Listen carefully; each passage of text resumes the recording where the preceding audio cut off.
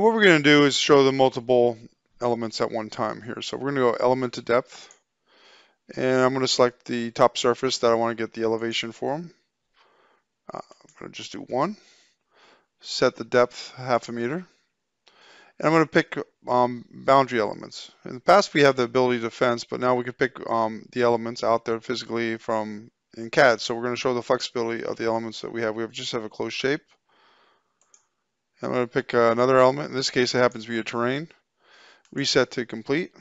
Give it a feature definition. Data point to accept to create those meshes. You can see that we created those quickly, easily. And now we're going to do something a little different. We're going to say, well, what if you have a lot of these? Why not have the ability to do a selection set?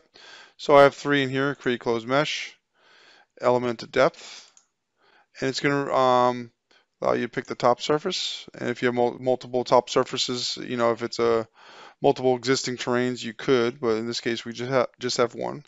Reset, depth, and it's going to understand that there is a selection set. So data point to select the selection set, feature def, and accept. As you can see, it is completed. You can see that the closed meshes are created. Okay, in this situation, we have a civil cell T intersection coming in with a terrain model and a surface template.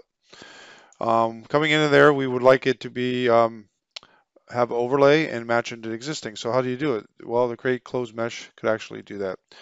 You could go into the modeling detail, create closed mesh, and we're going to go element to element. And since cross sections are much easier to work in comparison to the 3D model, it will accept the cross sections. So in this case, we'll just pick the mesh we like in the cross section. It realizes it's a closed mesh too, so when we reset to complete, it's going to say what side do you want it to use. In this case, we want to use the lowest side since obviously we have material already above it. And then it's going to ask us for the existing ground. In this case, that's our lower element, the bottom surface. And it's open, so it's not going to ask us what side. And then it's going to say, do you want to do this over a boundary? In this case, I do. I have this blue shape. Basically, anywhere where this element is, but I don't want to go further than this blue line crossing here. I want it to be full depth reconstruction and not use maybe an overlay component. So I can limit it any way I like. So I'm going to pick that shape and I'm going to reset to incomplete and just give it a feature definition, data point to accept. So you can see it builds it.